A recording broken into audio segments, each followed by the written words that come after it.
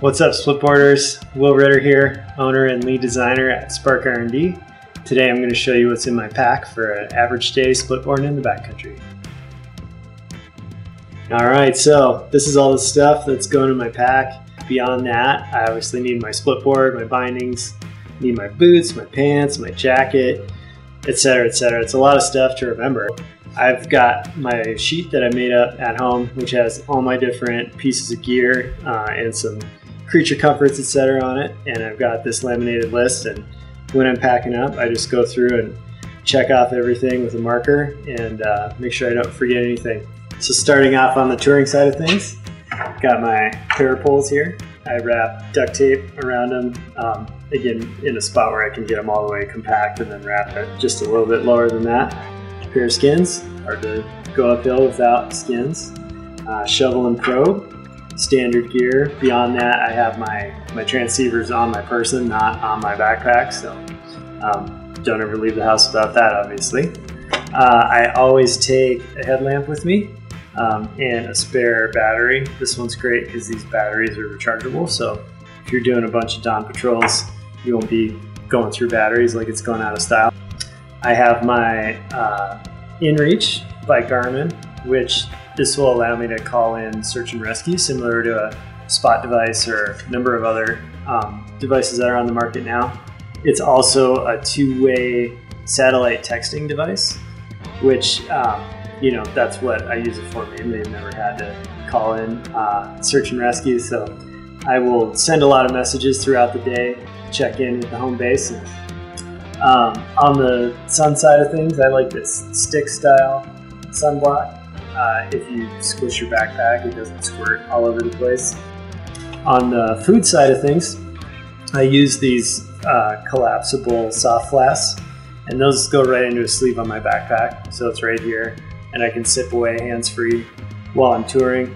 I do a 50-50 mix of sports drink and some maple syrup, along with some electrolytes, and yeah, that keeps me going all day long out there. Beyond that, I always have some gels as kind of a backup in my backpack, so if things go longer than I kind of planned on, or run into somebody who's hungry or whatever, I got some options on that front.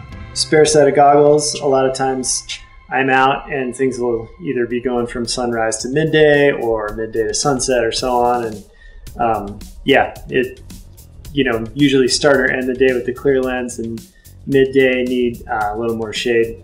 These goggles are great because the lens pops forward a bit, so I'm able to tour all day long with these and they never fog up. On the tool side of things, I always have my Spark tool in my backpack so I can adjust bindings, fix anything that might come up, tighten a screw down that's coming loose. And then I've got my spare parts kit here. I've got a couple utility straps, some strap spare parts, zip ties for fixing most anything, kind of one of each screw, extra batteries for a transceiver or other piece of gear that's running out, and some skin wax if it happens to be that time of year where glopping might be an issue.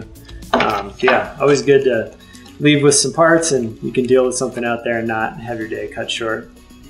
More so on the clothing side of things, I've got I have a thinner puffy that I might actually skin in, but this is kind of my emergency puffy if I get stuck or somebody else does.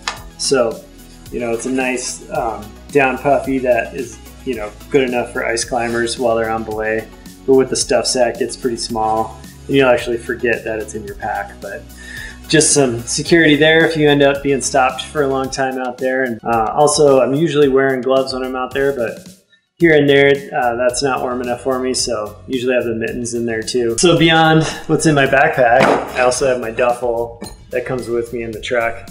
And this has all my deep cut gear in it. I've got extra layers in case it's colder than I thought it was gonna be when I show up at the trailhead. I have like my really warm mittens in there. If it turns into a big group ride, I've got my radios so everyone can be in touch and stick together. I have all sorts of spare parts and extra tools. Like I have a skin trimming tool in case I see someone that needs help on that front. I've got my puck guides. I've switched a board from goofy to regular in a parking lot and so on. So there's been a number of times that something in here, you know, it might mean returning to the truck to get something sorted out for you or a partner, but then you can get back out there and keep enjoying the day. All right, so that's everything that's in my pack on a normal day out there. I definitely take my time packing up and encourage you to do the same. Don't let a forgotten piece of gear screw up your powder day. I definitely take my time. It's also a great time to go through all your gear, make sure everything's looking good, or all the screws tight, anything you need to mend, etc. before you get out there, just to make sure you're having as much fun as possible. So yeah, that's my pack. Everyone's pack is a little bit different, but I hope that was interesting for you, and thanks for tuning in today to check this out. We'll see you on the skin track.